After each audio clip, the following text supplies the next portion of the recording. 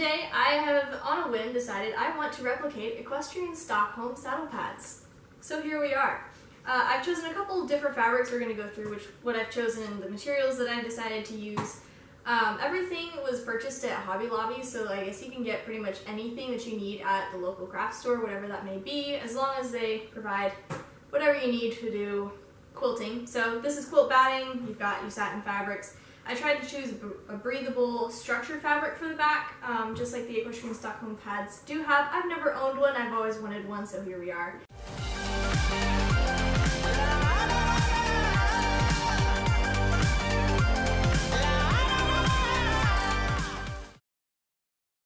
Alright, so before we really begin this thing, we're going to note the differences between an Equestrian Stockholm and PS of Sweden saddle pads here.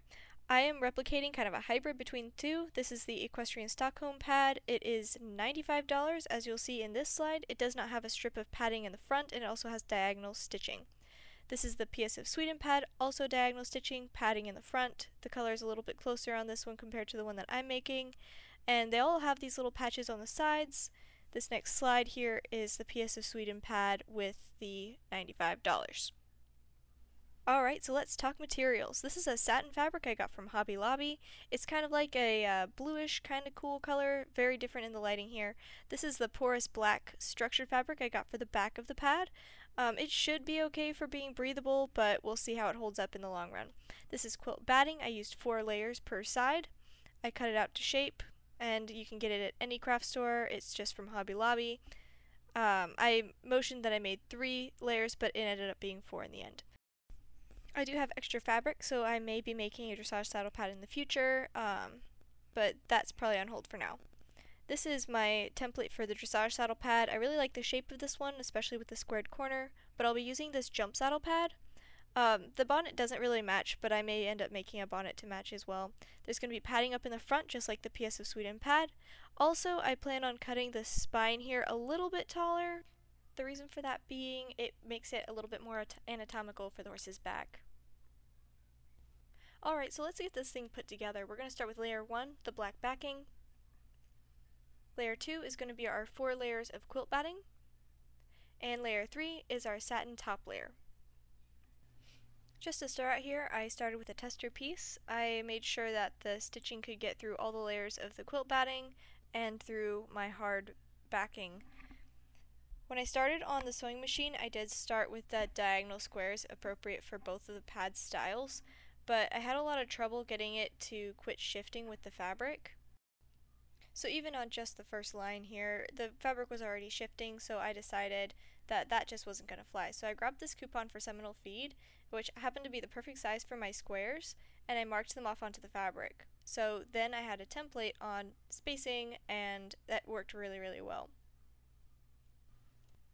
Back on the machine, I'm still going diagonal because I hadn't really learned my lesson yet. So we go kind of like this for a little while until I realize, oh wow, this is shifting really, really bad. So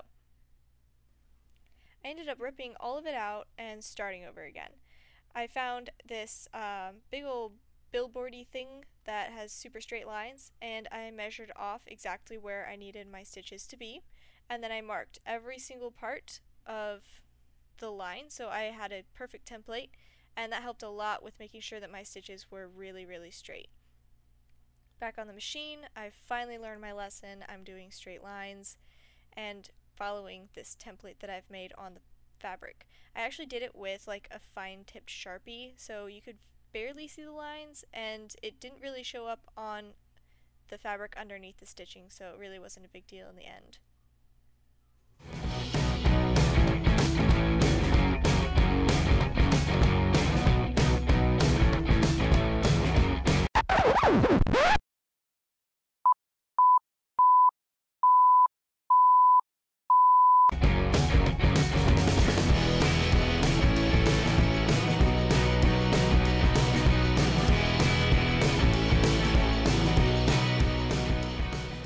Check out this bad boy. We've finished all of our stitching. I think it looks pretty great.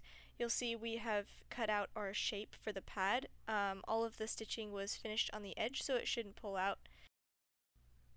Now it's time for our quilt binding and our piping. We ran out, and so 2 weeks later I found more. And we're on to machine number 3. This is a new one. My other really nice machine fritzed out on me, so I'm dealing with that, and this is machine number 3 now. On to binding.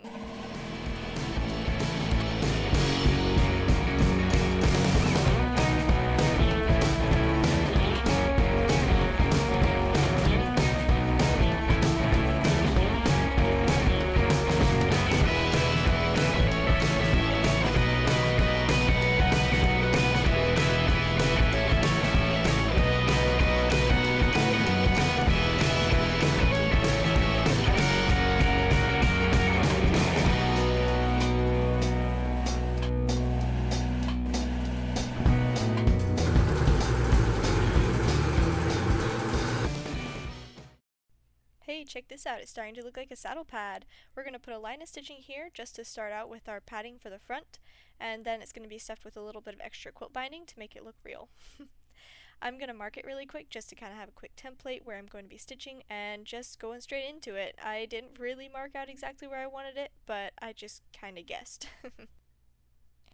And there you have it, some nice swirly curvy stitching for the front. On to the second pad, finish that one up. And then I got to seam ripping, so I just went ahead and pulled out any stitching that was inside the area I wanted to poof up. I tried to make sure there weren't very many holes where the stitches were, but it was kind of hard, so I rubbed them out and you can't really see them, so I guess that worked out fine. I grabbed a chopstick and I wrapped some of the quilt binding in front of it, stabbed it down into that new pocket there to fluff up the front a little bit more. I think it looks a lot better that way. It acts a little bit more solid as if it's an actual pad up in front, so that turned out really nice.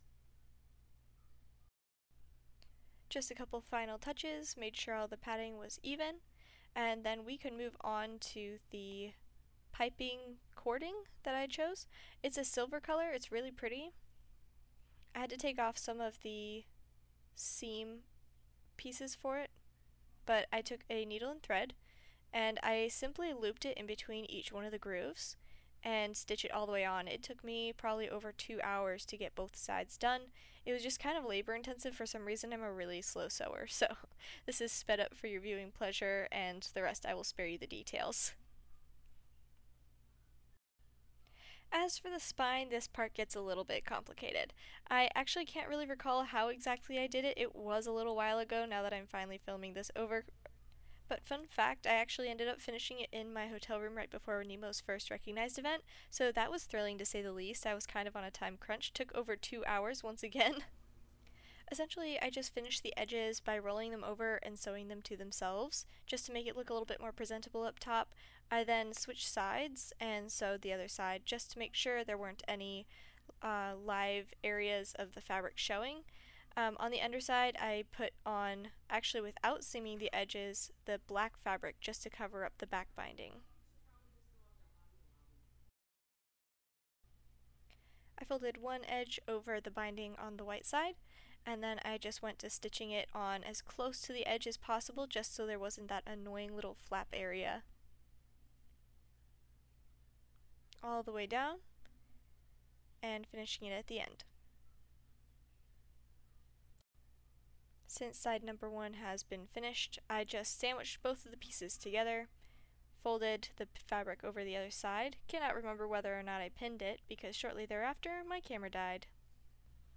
So now enjoy, as Makara would say, the grand reveal. Okay, so maybe not really. So these are some pictures of Nemo at his very first recognized event. I have my brand new only PS of Sweden saddle pad on, actually by PS of Sweden. Later on I did use the pad that I made for the show jumping round, so I have a little bit from warm up and a couple pictures from tacking up that I will show for you guys. Check out Nemo in his beautiful new Equestrian Stockholm / PS of Sweden pad that I slaved over the night before and the couple months before that. Show jumping went great that weekend. I was really proud of his effort. Coincidentally, my free jump stirrups actually matched the color of the pad, which I thought that was the coolest thing ever. Anyways, thanks for tuning in. I hope to see you guys again on my channel. I don't post very frequently, but when I do, it should be something interesting, so please turn on the notification bell if you want to keep track of what's happening over here at Haley Winston. And until next time, I will see you guys later. Bye!